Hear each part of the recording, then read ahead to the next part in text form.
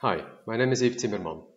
In the next few minutes, I would like to give you a brief summary about our publication ANYexo, a versatile and dynamic upper limb rehabilitation robot. I will explain the motivation behind building this robot and give you a brief insight into the methods used to develop the kinematics, hardware, and software. There are different causes for an impairment of the central nervous system. Some examples are traumatic brain injury, stroke, and spinal cord injury.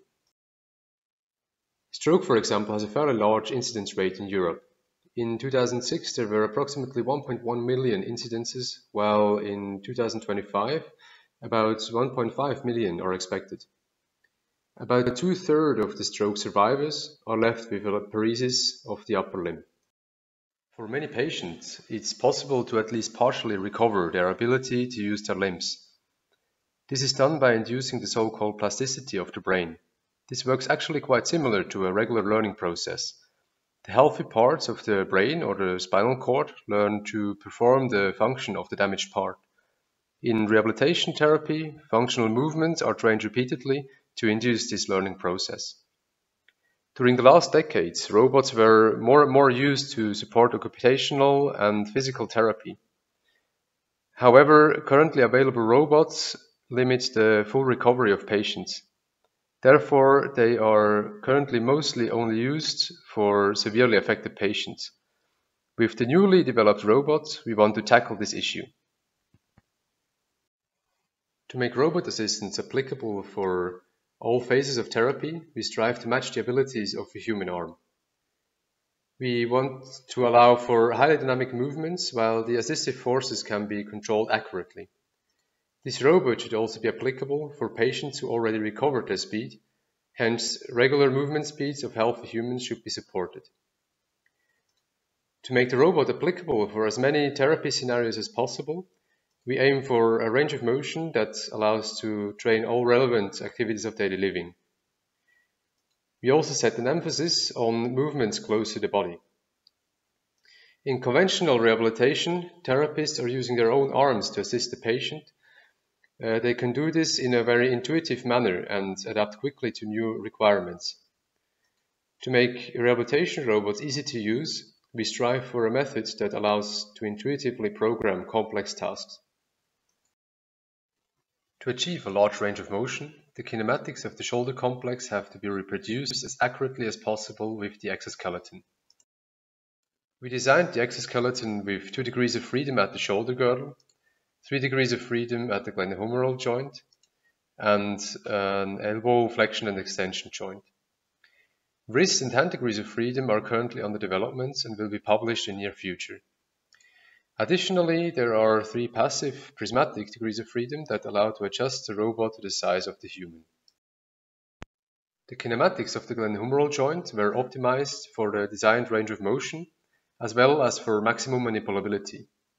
The manipulability of the upper arm orientation is a scalar metric that describes how easy the upper arm can be moved by the actuators of the robot. Hence, a high manipulability allows to control the interaction forces between the human and the robot with high accuracy. More detailed information on the complex design choices for the kinematics can be found in our publication. In this video, we can see a demonstration of the range of motion of the exoskeleton. Here I'm not wearing a handle to demonstrate what kind of interactions or trainings we could do when having a very lean designed wrist module. So I could show that we can reach both legs, the head, both shoulders, and even reach in our pockets. And here I'll demonstrate that it's even possible to scratch the back. A similar range of motion, or the same range of motion, is also possible with having the handle attached. Here I'm also demonstrating the range of motion a bit more far away from the torso and the head of the person. Now, in the publication itself, we give a much more in-depth analysis of the achieved manipulability and range of motion of this kinematics, and also compare it with the results from other devices from related work. For the actuation of the robot's joints, we decided to use modular series elastic actuation. These actuators provide a high accuracy in torque control as well as good robustness against disturbances. Particularly, we decided to use the ANYdrives, which are developed by the company ANYbotics, as they match well our requirements in torque and speed. There is even an alternative version available, which can be mounted on the device if more torque is required. In this video, I'm demonstrating the benefits of having accurate torque control at the joints. Here, the robot's gravitation and nonlinear terms are compensated over a model-based controller. The robot floats in the air, while when I touch it, I can really lightly move it around. Now, by adding a small disturbance of 39 grams to the robot, we make an error to the model of the robot's gravitation. So we can see that the robot arm immediately falls down. And here again, when removing the mass, the robot is again floating in the air. A further trick to make our lives a bit easier in controlling the interaction forces accurately is to design the robot in a lightweight way. By using an aluminum and carbon fiber reinforced plastic structure, we achieve the moving mass ratio of lower than 13 kilograms. When we want to compare this to other robots, it's best to compare the power to moving mass ratio. So compared to the previous Rehabilitation robot in our lab, we achieved an about 4 times higher power to moving mass ratio, which promises much more performing behavior in dynamic movements. As we now had a look at the hardware design, the question remains is how to program this robot such that it is intuitively usable for therapy. If you look at the typical therapy scenario, then there are a lot of equality tasks, as for example, hand position tracking or assistive forces. But there are also a lot of inequality tasks, as for example, passive range of motion limits or collision avoidance, as well as some exception handlings, example for singularities. Now, the question arises is how should the robot prioritize all these different tasks while it still remains intuitive to program the robot? Now, we suggest to use the so-called hierarchical optimization, which is often used in electrorobotics, because this allows to define the different tasks at a certain priority P as equality constraints or inequality constraints. And the hierarchical optimization always assures that a task of a higher priority is never hampered by a task of a lower priority.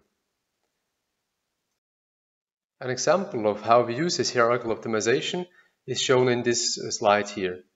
So we use the first 2 priorities to set the physical properties of the device.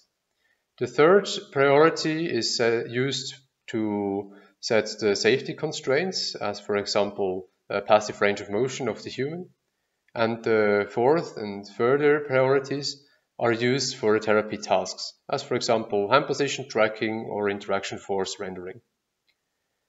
The last priority is always used for regularization, such that the behavior of the robot is always fully defined. In the following video, I'm going to demonstrate how this works for an easy example of just setting safety constraints for collision avoidance and else having no tasks such that the robot can be freely moved in a transparent way. In this video, we demonstrate that we can freely move in the robot as long as the actuator is far away from the head. However, there is an inequality constraint set in position in the task space that prevents the actuator to come too close to my head and cause a collision. We did further experiments to investigate the transparency of the robot when using a model-based feed-forward controller that compensates for the gravitation and nonlinear terms of the robot. Now here in this video we did different disturbances on the elbow with approximately the same amplitude but on different frequencies. And what is very interesting to observe here is the green plot that shows the maximum torque amplitude. As we can see is that the maximum torque amplitude that is felt by the human is approximately the same up until 1 Hertz and is also quite low. And after that it increases a bit up to 2 Hertz, however is still in a very low range such that the robot can feel very transparent still. And at 2 Hertz for disturbance, we even achieved velocities of 11 radians per second. So we could fully use the speed of the actuators. In this video, we are demonstrating the transparency of the robot during multi-degree of freedom movements. As you can see, it's possible to freely move in the robot while the device follows these movements. For this demonstration, we are using a feed-forward controller. This means that we are not using the information from the 6th degree of freedom interaction force sensors at the interaction points. However, in future, we plan to use this information to even further improve the transparency of the robot.